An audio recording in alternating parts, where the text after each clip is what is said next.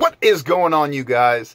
I want to do a little series about the Astrodome, the Houston Astrodome. Some of my closer friends know I have a pretty huge infatuation with the Houston Astrodome. Originally from Pearland, Texas, which is about 10 minutes straight south from Houston. And back in the day, I could get to the Astrodome from my house in about 15 minutes. And so I went to a ton of Astros games in 97, 98, in their last year of the Astrodome in 1999. So I have some different memorabilia and stuff that I've never really shown, and some really cool stories that I think that people would like to hear. So we're going to do it. There's going to be a lot of rambling. I haven't really prepared for this or anything like that. So here we go. It would have been around I think it was 1998. The Houston Astros were playing the Pittsburgh Pirates. At the time, the Astros were in the NL Central, and the Pirates were in the NL Central. And so they played them a lot. At the time, I was also very, very big into playing the PlayStation. That was PlayStation 1 for you younger guys. We just called it a PlayStation. It wasn't PS2, PS3, none of that jazz, just PlayStation. And I played a lot of MLB The Show 98, MLB The Show 99. So, another thing, I'm kind of giving you a lot of backfill. I know it seems like I'm jumping all over the place, but I'll come full circle, I promise. And a lot of the IP graphers, a lot of the in-person graphers that watch this can probably attest to when you have a home team, it's a lot easier most of the time to get the away team because they're at a different atmosphere. They're not seeing the same fans every night. I feel like they just sign more than the home team, that they're in the same routine every night at their home stadium, and a lot of them just don't sign. At least that's how it was back in the day when I was a IP autograph chaser. So I was standing over the dugout on the third base side, which was the visitor side in the Houston Astrodome, minding my own business. I was closer to the home plate entrance, and I'm standing there, and I specifically remember I was looking out to the outfield, and, you know, I had a bunch of other graphers around me, and something, like, hit me in my chest. And I was like, and I just happened, like, reflex, happened to just catch it. And I didn't know what it was. And it was a set of batting gloves. And I was like, holy smokes, like, I never got anything like this before. I never asked for anything. I never found anything. This was like my first game-used interaction. I don't know what you'd call it, encounter. And so I looked up, and Pittsburgh Pirates outfielder Al Martin was walking right towards me. And I looked up, and he was like, waved at me, and he's like, I hope you enjoy those. He went in, I seen him walk out, he got some new gloves, and went back to batting practice.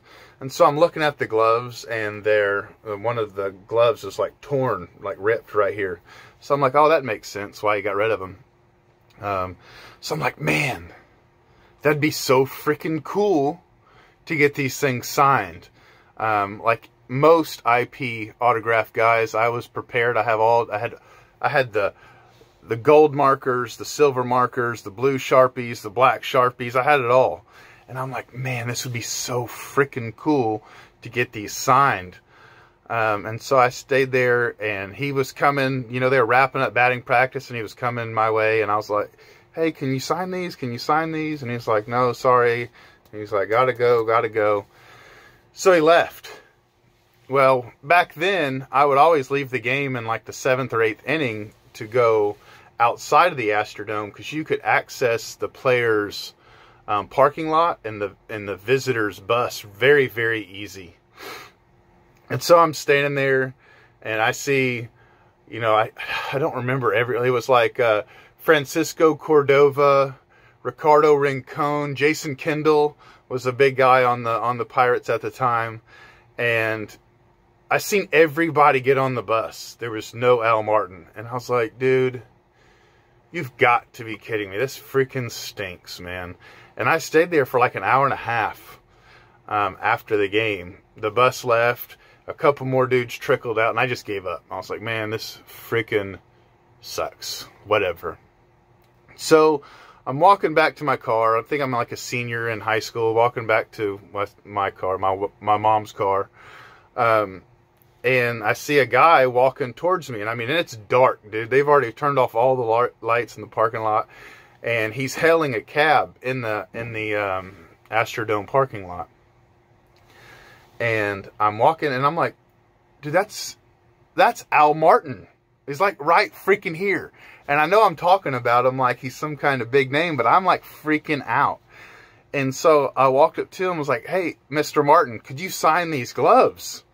And he was like, yeah, man, no problem.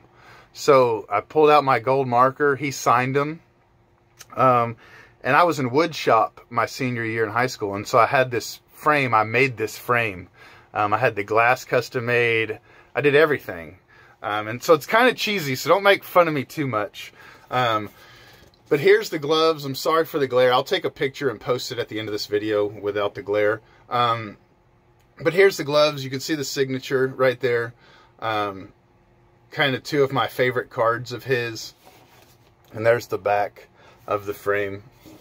But after that, dude, I was like a huge Al Martin fan. Huge. And back to going full circle to playing MLB The Show, I drafted or traded Al Martin to be on the Astros. And then I maxed all of his stats out to be 99.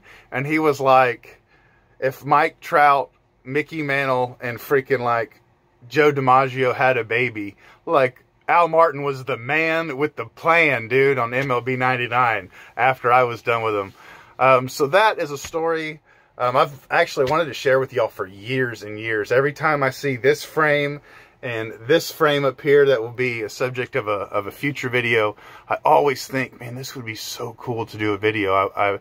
I think people would like to hear stories like this.